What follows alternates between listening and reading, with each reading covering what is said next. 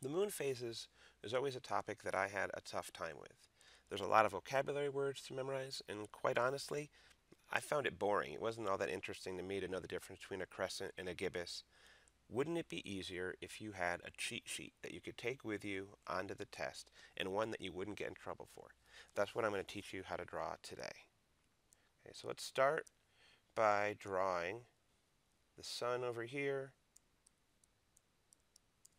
and let's do the earth over here. Now I'm drawing the earth way bigger than it would be in comparison to the sun, but it makes it a little easier to see. Right? And then I want you to draw kind of like a crosshairs like this. Now the earth, the moon takes 28 days to go around the earth. 28 days. Right? It's kind of a magic number. It's actually a little different than that, but 28 is anything you need to know for a test will work, and it makes the math for what we're about to do a whole lot easier. Okay, so we're going to draw the four main moon phases. There's four moon phases that happen on one day each, and we're going to draw those first. So if I draw one right here, let's pick a pen that's a little easier to see. Draw one right here, one right here, one right here, and one right here. Those are the four main moon phases. Okay, and the moon is going to go around the Earth this direction, counterclockwise.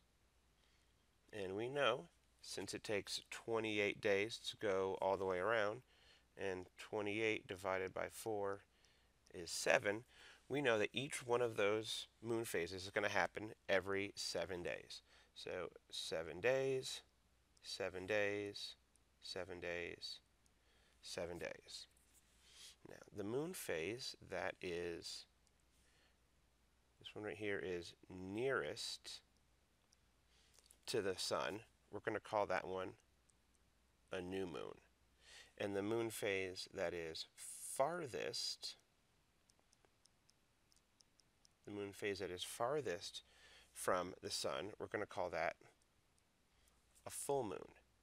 Okay, so now you already know two of the four main moon phases, and that wasn't too tough to memorize. Just remember, near is the newest, farthest is full. Okay, now if we're going to start here at the new moon, right, and we're going to be going around like this, 28 days. 7 days is 1/4 of the way around. And that's exactly what we're going to call it. We're going to call it first quarter. Now you would think that the next one, after you start at new moon, come around first quarter, you'd end up with half moon. All right, but they call that a full moon. We already came up with that. But this is 3/4 of the way around, and we call that third quarter. Okay, those are the four main moon phases. Knowing that, it's going to get most of the questions are going to be asked on a test correct. They could ask you, how many days after a new moon will it be a full moon? 7 and 7 is 14. All right, there's lots of questions like that. You can get those right now. When we look at the moon, the right side of the moon is always the side that's going to tell us the future. So if I look at the right side of the moon and it's light, it means the moon is getting lighter every day. And if I look at the moon and the right side is dark, it means the moon is going to be getting a little darker every day. All right? When we start at a new moon, the new moon is when we look up in the sky and we don't see any light. From Earth, we're not seeing any of the light of the sun reflected down. Every day after that, the right side is the light side. You're going to start seeing a little bit more of the right side getting lit every day. We call that waxing.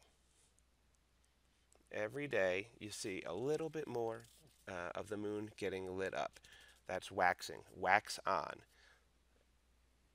Once we get to a full moon, think of werewolves. They always see the full moon and it's all lit up. Every day after that, it starts getting a little bit darker. We call that waning. So everything from new moon to full moon is waxing. Everything from full moon to new moon is waning. And there's only one other thing that we need to know to be able to tell the names of all of the moon phases. All right, we know that what the four special moon phases look like. The last thing we have to know, vocabulary words, is what are the shapes of the moon when it isn't a special, when it isn't a full or a new or a first quarter or a third quarter. So if I'm going to draw the moon right here, and if I were to look up at it and I were to see just a sliver of it was lit up like that, kind of like in the DreamWorks um, at the beginning of movies. If I see that, it looks like the letter C. That's my clue that this is a crescent moon. Right? When I look at this one that I just drew, the left side is lit up. So I know it must be a waning crescent. So this is what's going to happen right before and right after a new moon. It's getting lighter and lighter and lighter and lighter just after a new moon. It's a little sliver and it grows a little bit more until it covers half of it, and then it's a first quarter, or that light is going away. So over here, everything on this side, these are crescent moons. Crescent moon and a crescent moon. Okay, the other moon phase, let's say we were to draw it half lit. Right? In this case, the right side is lit. Okay, this would be one of our 4 special moon phases, and since the right side is lit, that would be a first quarter moon. But if it's the right side is lit, the right side tells the future. It's getting more and more lit every day. So let's say it was a few days after that first quarter, and now it's starting to be almost entirely lit. Okay, this is called a gibbous moon. And the way I remember it is I write the B really, really fat. It almost looks like that same shape. So this is a gibbous moon. So I come back over here and I write in gibbous. It looks busy, but this right here can tell me the answer to almost any question someone will ever ask me on a test about moon phases. All right, so if I look and I say, all right, what is the moon phase 3 days after a third quarter? After a third quarter, it's a waning crescent. I could say, what would the moon phase be right before a full moon? Right before a full moon, I look at the arrow, we're right around in here. It is a waxing gibbous. How many days from a first quarter to a new moon? 7, 14, 21. Right. So almost any question we could ask you on a test, you can solve with this one cheat sheet that you're going to be able to make in class. One word of warning. Let's say we had this question on the test, and it said, what is the name of this moon phase? You have to notice that the sun rays are coming from the right side. When we drew our diagram, our cheat sheet, the sun was on the left. So how are we going to do this problem? It's really easy. In order to have the sun on the right, all you do is take your paper and rotate it. Right? So now our sun is on the right. So we look, if we were to draw our crosshairs on here, right, we have it in the top right. And so if we flipped our papers on the top right, that would be a waxing crescent. So we would be able to answer that question really easy. This is a waxing crescent. Okay, just to summarize the things you actually have to memorize.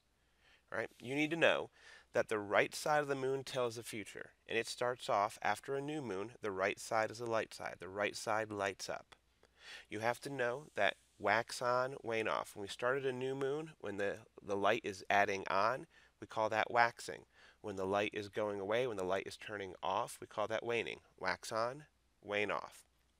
The moon goes in a counterclockwise direction. It goes this way when we draw it. We have those two shapes that we're going to describe.